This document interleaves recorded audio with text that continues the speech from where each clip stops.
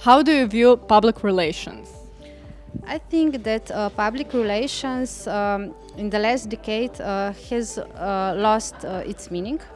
But I think that after Corona crisis, its importance is coming to the surface again, because we have all seen how important the reputation management is in the times of crisis.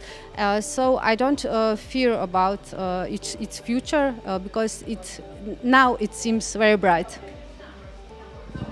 What do you think are the biggest mistakes that PR professionals make? I think that one of the biggest mistakes of PR professionals is that they are too cautious. And because of that, it seems that they are hiding something from journalists, from the media. But I think that they have to be open and transparent as much as can be as the representatives of their organizations. What does the Pro PR conference mean to you?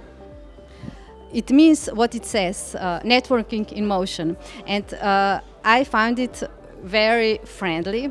I always enjoy the atmosphere, which is very relaxed, and that's why I like coming back.